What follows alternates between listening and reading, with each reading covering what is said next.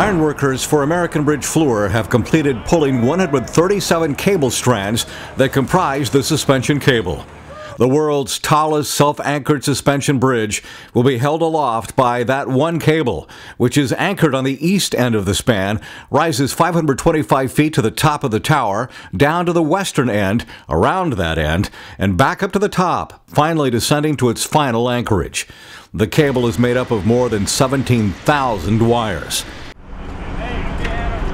The first strand pull began December 21, 2011. The final cable pull took place 106 days later, on April 5, 2012. This kind of operation had never been done. It took a complex series of hauling systems. The first to pull the cable the length of the span. Then it was transferred to another hauling device to traverse the width of the bridge. And then back to a third hauling system to lift the cable back to the top of the tower and down. This is what each cable pull looked like, with front and rear view cameras. This happened 137 times.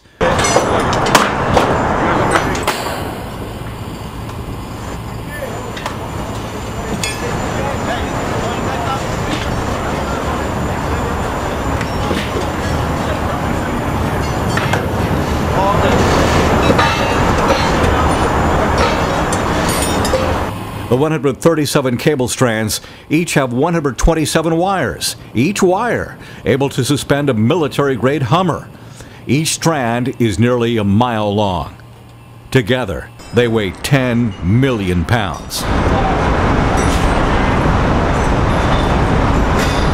So heavy, even the individual strands, that these guardians of the cable were assigned the task of making sure the traveling strands fell atop rollers to reduce friction. It was a relentless task, climbing up and down these steep catwalks, back and forth, up to 3 times a day for 106 days. They may call them ironworkers. By now, they have legs of steel.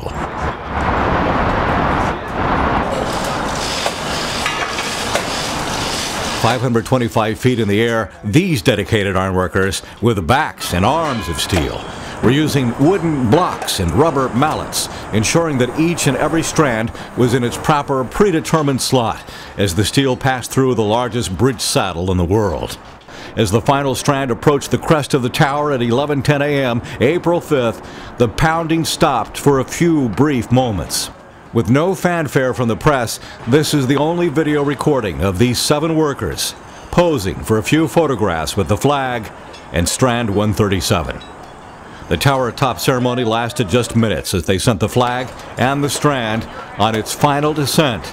A steelworker could be heard singing.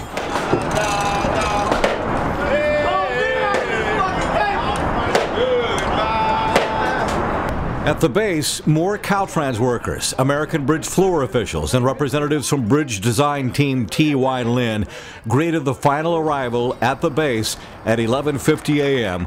with cheers and more photographs. As the strand was disconnected from the hauling system and hoisted into its final alignment, there were more whoops and cheers.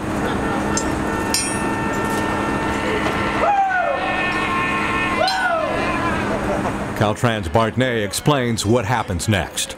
Well, the next thing that we'll do after all the hauling is done and the cable's had its first tensioning is we'll compact it. So a machine will come out and actually compress the cable, which is now sort of in a hexagonal form, a little bit blocky. It'll compress it into a cylinder to get all the voids out of the inside of the steel. Wrapping up the cable operation will take the project into 2013, the year the new Bay Bridge opens to the public. On the self-anchored suspension tower, Mark Jones reporting.